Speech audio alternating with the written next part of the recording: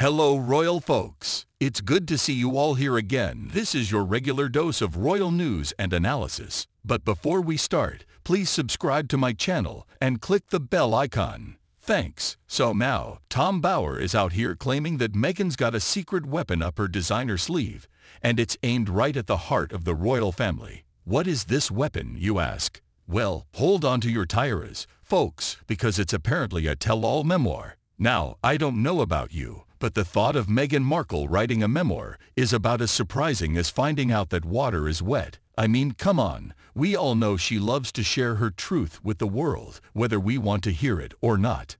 But here's where it gets spicy. Bower's saying that this book is going to be filled with venom and lies. Ouch, he's not pulling any punches, is he? But let's be real for a second. Are we really surprised? This is Meghan we're talking about. The woman who turned a blind date into a royal wedding and then managed to convince Harry to ditch his entire family and move to California. If that's not a masterclass in manipulation, I don't know what is. Now, I can already hear some of you typing furiously in the comments, but everyone has a right to tell their story. And to that, I say, honey, there's telling your story, and then there's burning every bridge you've ever crossed. And from the sounds of it, Meghan's about to go full pyromaniac on the royal family.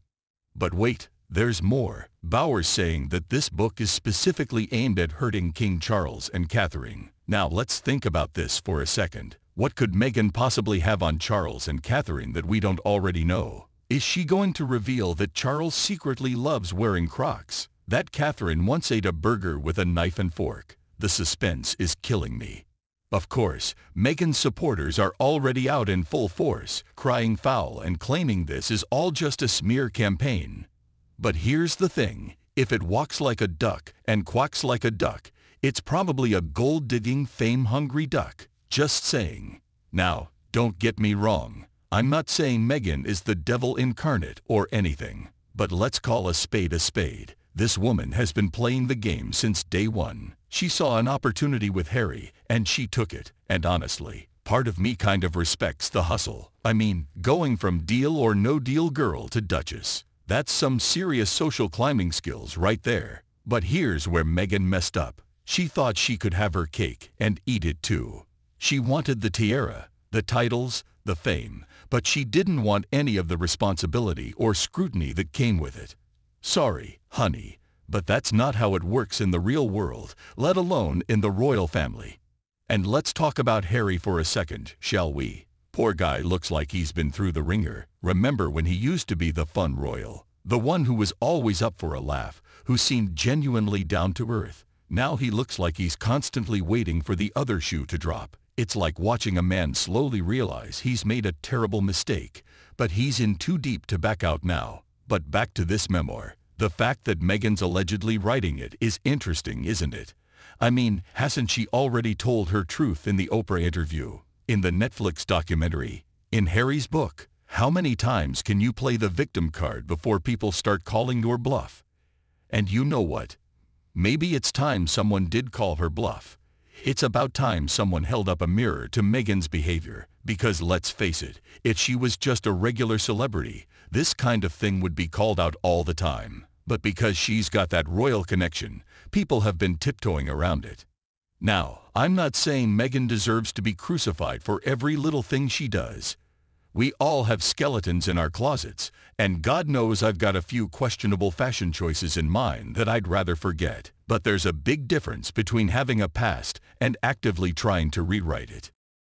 And that's what Meghan's been doing since day one. She's been trying to portray herself as this perfect, woke princess who's been victimized by the mean old royal family. But honey, if this memoir is going to be what Bower says it is, you're about to show your true colors, and they ain't pretty.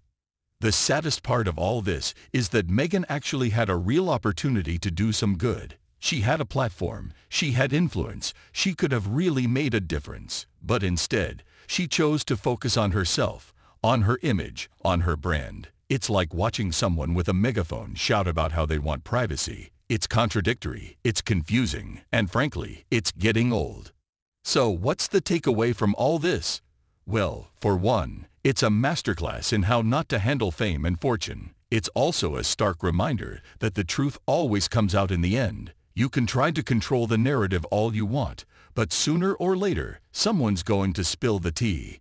But more than that, it's a wake-up call to Meghan, to Harry, and to anyone else who thinks that fame is a one-way street. It's not just about what you can get from the public. It's also about what you give back. It's about understanding that your actions have consequences, that people are watching, and that you have the power to influence others. Meghan could have learned a lot from other royals like Catherine. Say what you want about Kate, but that woman knows how to play the game. She shows up, she does her job, and she does it with grace and dignity. She doesn't need to be the loudest voice in the room because she understands that true influence comes from actions, not words.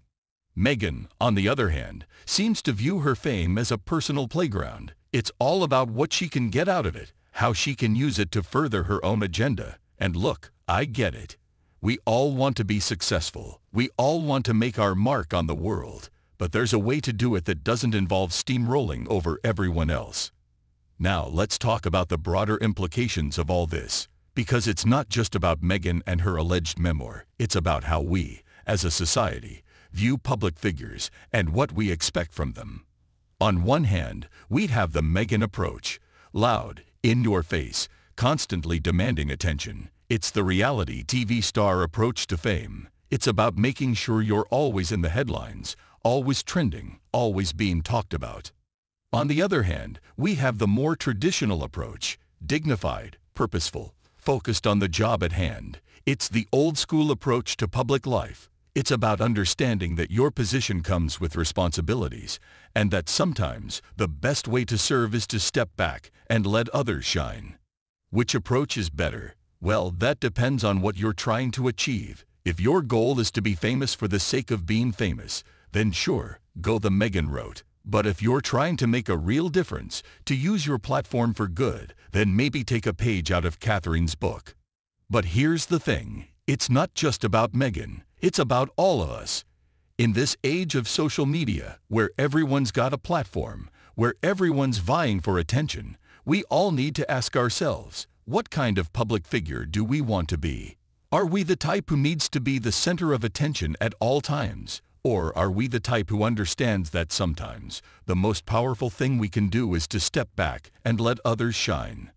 Are we the type who uses our platform to elevate ourselves or to elevate others? Are we here to serve or to be served? These are questions that go beyond royal drama. They're questions about character, about purpose, about what it means to be a public figure in the 21st century. And look, I get it. It's not easy being in the public eye. The pressure, the scrutiny, the constant judgment, it's enough to make anyone crack. But that's where true character shines through. It's in how you handle that pressure, how you rise to the occasion, how you use your platform for good. Meghan and Harry had a unique opportunity when they left the royal family. They could have charted a new course, shown a different way of being public figures. They could have used their platform to highlight important causes, to bring attention to issues that matter. Instead, it feels like they've just traded one form of celebrity for another. They've gone from being royals to being, what, exactly? Professional complainers? Professional victims? It's hard to say. And that's the real tragedy here, because Meghan and Harry could be doing so much good. They have the platform, they have the attention, they have the resources. But instead of using all of that to make a real difference, they seem more concerned with settling scores and airing grievances. So, what's the lesson here? Well, it's simple, really. If you find yourself in a position of influence, use it wisely. Use it to lift others up, not to draw attention to yourself. Use it to make a difference, not to make headlines. Because at the end of the day, that's what really matters. Not how many likes you get on Instagram, not how many headlines you generate, but what you've actually done to make the world a little bit better. Meghan could learn a lot from this. She could learn that true influence doesn't come from constantly being in the spotlight, but from using your platform responsibly and purposefully. But hey, what do I know? I'm just a neighborhood critic with a YouTube channel.